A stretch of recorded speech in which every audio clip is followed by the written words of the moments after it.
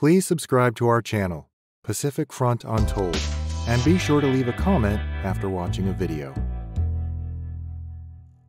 The rise of canning in World War II. Canned foods are a staple in every household. Almost every grocery store has an aisle or even more of just canned foods.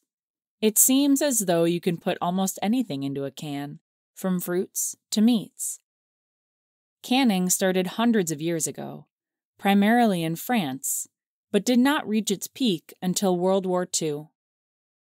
During the French Napoleonic Wars from 1803 to 1815, the French government offered a hefty cash award of 12,000 francs to any inventor who could create a cheap and effective method of preserving large amounts of food.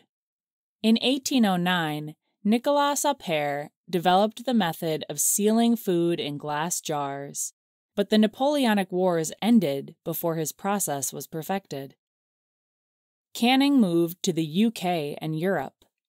In 1811, Brian Donkin developed the process of packaging food in sealed airtight cans made of tinned wrought iron, whereas previously the process was done with glass jars.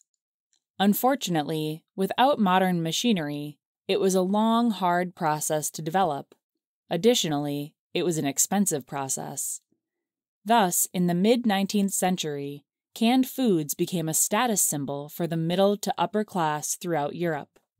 Later on, with the increasing mechanization of the canning process, coupled with the huge increase in urban populations across Europe, there was a rising demand for canned foods. Canning introduced to the United States. Large-scale wars in the 19th century, such as the Crimean War, the American Civil War, and the Franco-Prussian War, introduced an increasing number of American working-class men to canned foods.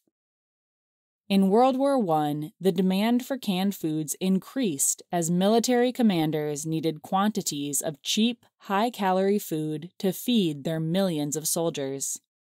The federal government also emphasized canning as patriotic ventures. Numerous posters were produced emphasizing the correlation between canning and Allied victory.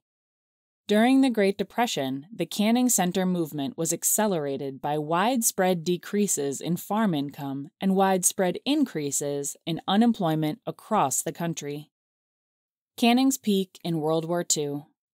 In addition to meeting civilian needs, U.S. farms also had to feed the military and the Allies. However, an agricultural labor shortage due to the draft and the internment of Japanese Americans strained the system. Reducing civilian usage of processed fruit and vegetable products through rationing would help reduce the strain. As a result, there was a mass shortage of food, and people were encouraged to plant victory gardens to reduce the amount of processed food needed. Newspapers and magazines published how-to articles, and gardens became popular in backyards, vacant lots, big city window boxes, and even on community property. By the end of 1943, victory gardens supplied 40% of civilian needs for fruits and vegetables. Throughout World War II, canning became a major focus of the U.S. government. Because victory gardens had become such an effective system, women were also encouraged to can the produce grown in their own garden for preservation's sake. Canning, like gardening, was presented in official propaganda as a patriotic and unifying act, linking soldiers' activities to women's roles in the kitchen. Because of the rise of victory gardens and the Women's Land Army, both of which promoted and led women to spend their energy on agriculture, the relationship between victory gardens and canning ensured that just as victory garden yields reached their peak in 1943, so too did canning levels. A poll in January 1944 found that 75% of housewives canned, and those women canned an average of 165 jars per year. The USDA estimates that approximately 4 billion cans and jars of food were produced that year. Along with the introduction of canning in homes, community centers were built throughout the states to further promote and cultivate canning. Canning centers proved effective, and in 1945, the USDA stated that 6,000 canning centers were in operation throughout the United States. The government sponsored and financially backed these centers and allowed the USDA to provide instructional and educational supervision. The government released convenient bulletins outlining the canning process, including the use of water baths and low-acid food pressure cookers.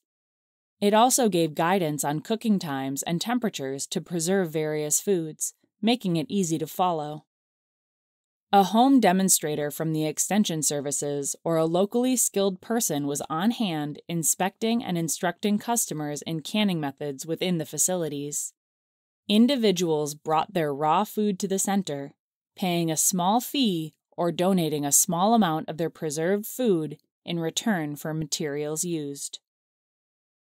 Please like this video and subscribe to our channel, Pacific Front Untold.